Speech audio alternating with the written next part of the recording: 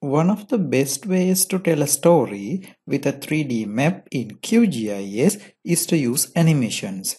So today, let's try to put a map together first and then create an animation in our 3D map.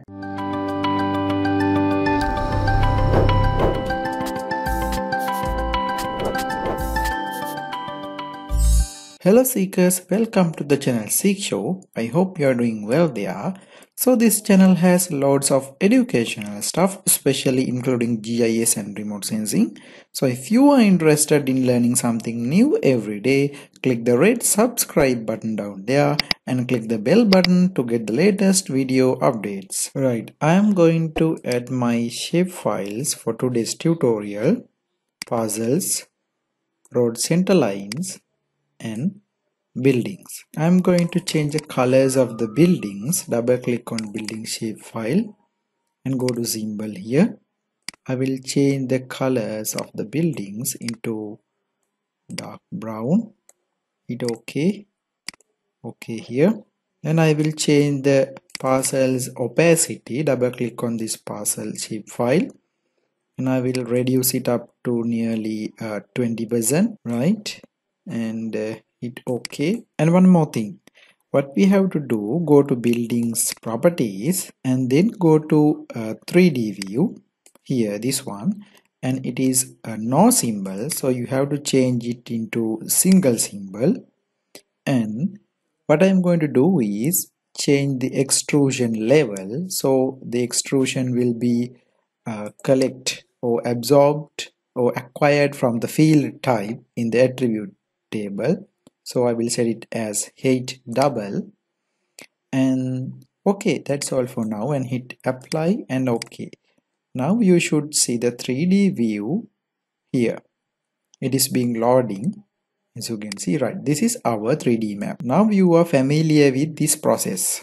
Right now what I'm going to do is make a animation using this 3D map. If we click on this animation, you will see some other options coming down here. You will see at the bottom there is a keyframes, a plus mark and a minus mark. There is some editing tools, even save and export. So for now, let's hit play button. What is happening here is zooming out with 5-second interval. So instead of having an animation between 0 to 5 seconds, you can actually add or plus keyframes or new seconds, or you can remove the keyframes, right? Also you can edit and duplicate the keyframes, and finally you can export the animation as a video file. So in this manner you should be able to continue and add. So you can continue and you can keep hitting pluses and add different sorts of waypoints along, and that will be saved in your project.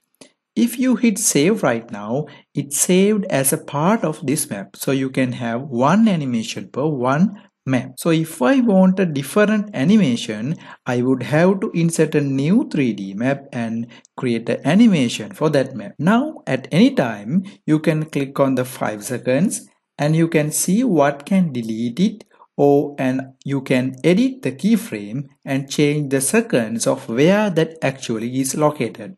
The final thing you can do with these animations is hit save. If I export that, I can put on my desktop and it will put a series of images. So basically, if we use the default 30 frames per second, that means for every second of video, it's going to capture the map 30 seconds. So we can have dozens and dozens, if not thousands of JPEGs for longer video.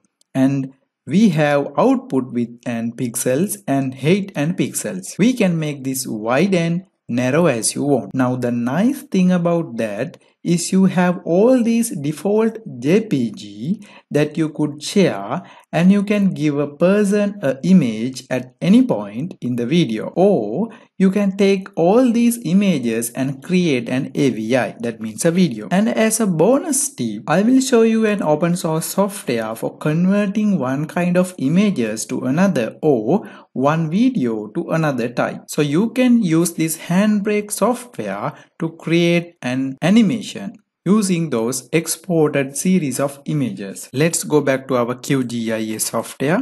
And so now we have the ability not only to view our map in 3D and save as a part of the project, but we can run an animation and view how that's going to look and export that so anyone can view it even if they don't have QGIS. And this tells a very powerful story in our 3D maps. And finally, QGIS is a quite powerful in that way for making animations. Okay, that is the end of the today's tutorial.